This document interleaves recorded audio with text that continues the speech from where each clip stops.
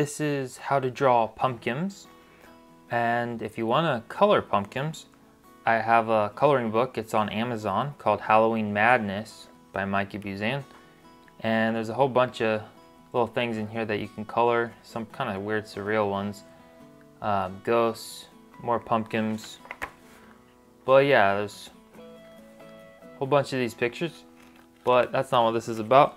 This is about how can you draw a pumpkin. So the first thing we'll do is draw the fattest part of the pumpkin, just the center part, and we're gonna sculpt it from there. So it's kind of like a really skinny egg type shape. Just sketch it like this. And the thing about pumpkins is they don't have to have perfect shapes. Like, pumpkins come in all kinds of different shapes and sizes. So you can make it big, skinny, tall, chubby, whatever you want. But after you get the middle part down, then you go to either side and just draw a line like that, and come to this side and draw a line.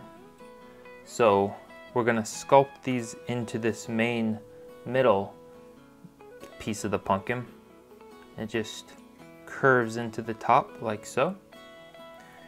And I like to go to either side and kind of work them both at the same time to make sure things are staying consistent.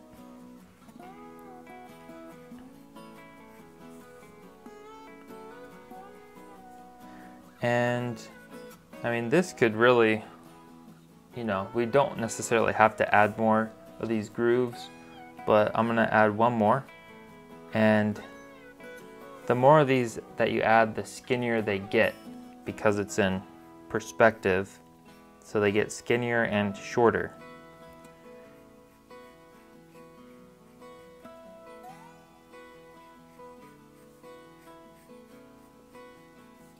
And I'm gonna do a jack-o'-lantern type faces video soon.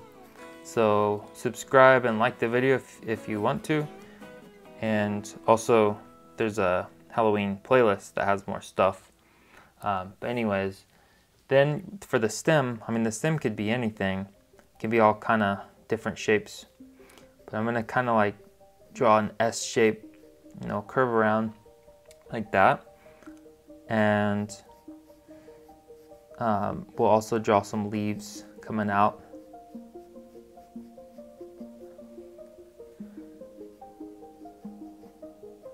Okay, and then back at the base of the stem, we'll just draw a couple little lines here to give it a little bit of texture. So we drew two little lines there.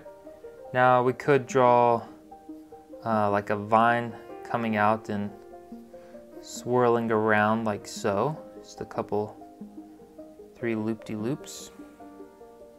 And maybe we want to add some more vegetation to it. So we could draw a leaf coming out here.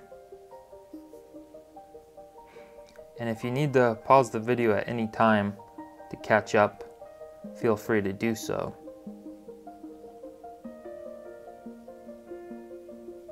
Alright, so that's the basis of the pumpkin. Now I'm going to fill it in with line work. You can use any material you want. You could paint it, well, depending on what paper you used. But I'm just using a cheap washable Crazy Art marker. I like cheap markers because I don't have to worry about wasting the ink.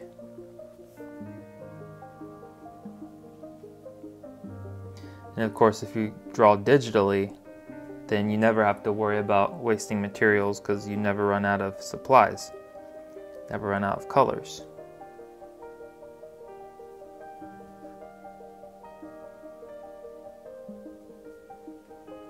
Also, when inking, I tend to start inking the left side because I'm right-handed, whereas if I started inking the right side first, I'd be more likely to smudge it as I worked my way over to the left side.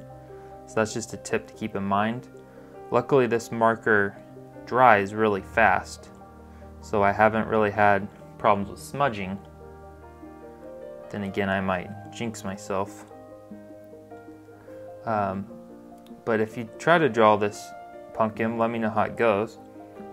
For the stem part, I'm just kind of giving it 3 little V shapes. See those 3 little nudges there?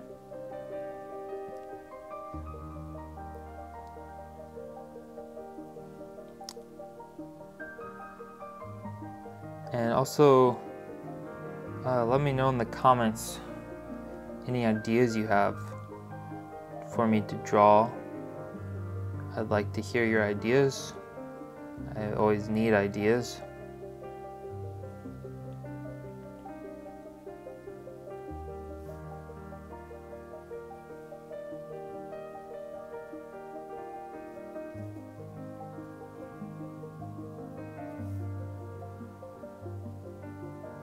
And there you have it, there's a pumpkin. Now I'm gonna color it in speed video. Thanks a lot for watching, and you can find the links to everything in the description box or the pinned comment below. Anyways, thanks a lot for watching. This is how to draw them all, and I'll see you in the next video.